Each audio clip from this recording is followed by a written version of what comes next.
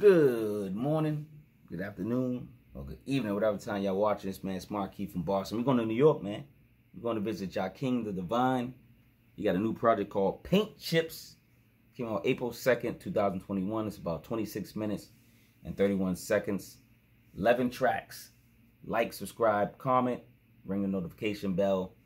Let's get into it. Stop playing. All right, number one, Wesley Snipes Blade featuring Rome. Produced by Juno.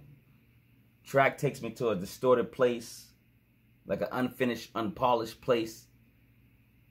Miss Divine is putting in that work on the mic, and so is the MC Rome.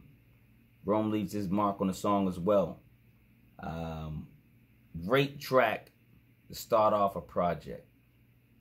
Number two, Pandora's Box, produced by Limo, L-I-M. I believe it was a 0 at the end, but I'm going to say Limo, right? All right. Uptown, kind of up-tempo, but like a dreary beat with like some fun samples. This is what I'm getting at with the track. And he's talking that trife life, man. Javi's talking that trife life and about rising above it, you know? Rising above all that trife life, all that street gang or just negative press, you know, just getting out of that funk. Number three, Napoleon Hill, produced by DJ Invasion. Like that, DJ Invasion. Soft tone track allows Javi to go toe-to-toe with his evil subconscious devil that's on his shoulder. Just a battle within, man. It's the battle within all of us. Everyone has a battle, the yin and the yang, the devil on the, you know, one shoulder, the angel on the other, you know, or just you know, when we wake up, you know, we get to choose what we want to do. We get to choose right from wrong. And that's what this song's about, man. Number four, Liberty City, Flying Rats. Great title, man. Great title. Produced by Juno. On some France, got a France vibe, you know, tempo, giving the King Ja room to be lyrically inclined on this track. I like this track right here. It is one of my favorites on this track, on this album. Number five, Nina Lisa, produced by DJ Envision. It's a distorted love song. Unhealthy love can usually be the best love. Sometimes it's the best love, the unhealthy love. I'm not talking about no Tina and you know, Tina Turner and Ike Turner type of, you know, romance. I'm talking about, you can argue a little bit, you can have disagreements, but at the end of the day, man, it's love over hate, man. Make sure you don't go to bed unhappy, man. You gotta kiss her, man. You gotta make love to her, man. Come on, man. Love over hate, man. Come on, man. Let me stop, man. But number five, Nina Lisa. I like this track, but that's what it felt like. It was another distorted, artsy track that I believe the artist was trying to, you know, give to us. And I think he did well on this one. Number six, Lazarus, featuring Javi, Darko, produced by Big Dipper 77. This track woke me up after the previous mellow track. The other track was kind of mellow. This one kind of woke me up. The feature, Javi Doc Gold, puts a stamp on his package. Shout out to that MC. Shout out to all the MCs on here, all the features. They actually all did well. So shout out to the features. Sometimes these features come in and you be like, yo, he must have put his boy on. But if any of these are his friends, man, they can all rap. So shout out to the features. Number seven, I believe this is Sahasara. I think produced by Juno. Hopefully I'm pronouncing that title right. Sampled and chopped legend Anita Baker. Oh, you know I'm in love with some Anita Baker. The way he chopped it, the way he blended it, it's pretty smooth. Smooth tempo, backpack rap. That's what it sounded like. It sounded like he was in a cipher on this this track right here. It's one of my favorite tracks too.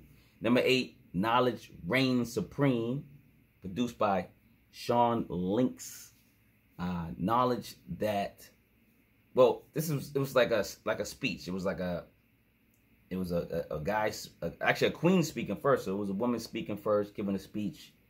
I'll just call it a queen. A queen was speaking, giving us some knowledge. And then all of a sudden, a king was speaking and gave us some knowledge. So listen to this. It's just something.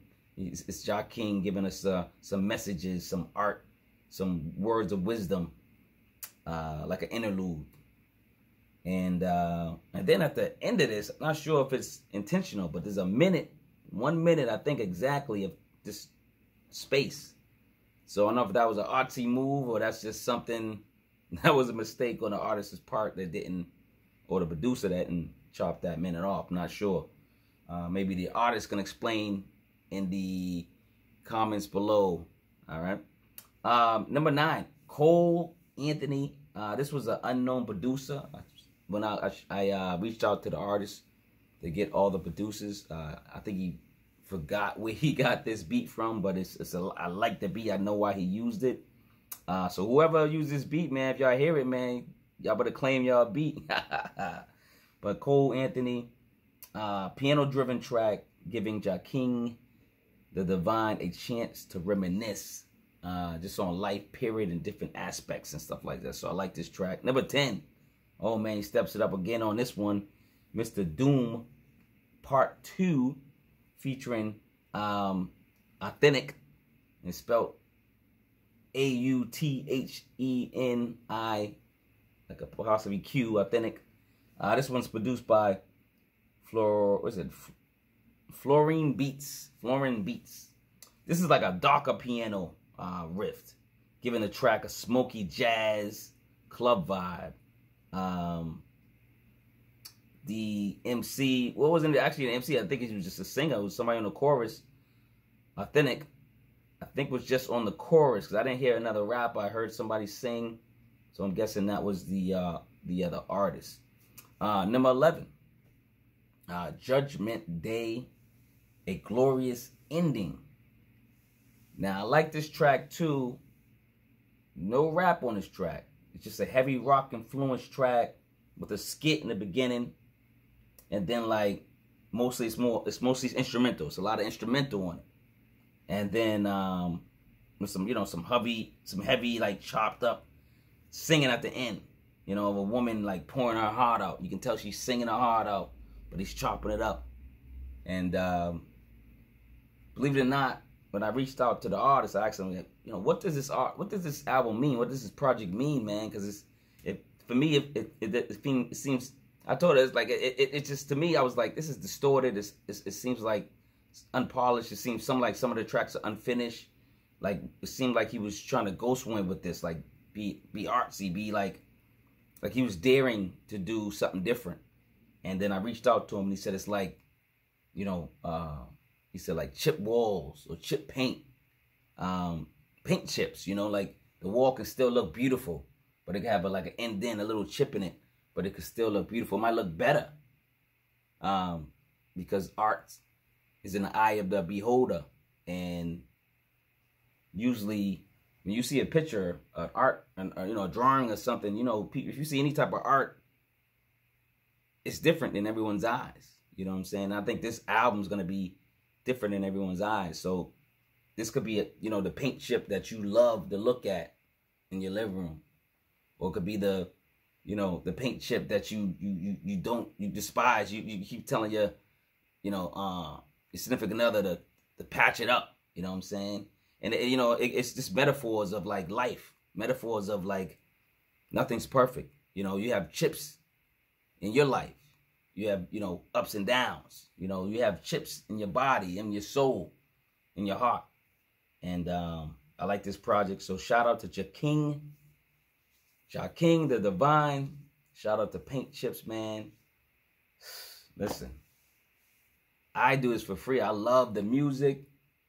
I love these artists. I love what these rappers are doing these days. They're bringing lyrical content back, and they're bringing music back. They're bringing beautiful sounds back. So shout out to Ja King, the Divine. It's Marquis Walker, man. Back in Boston, man. Bean Town.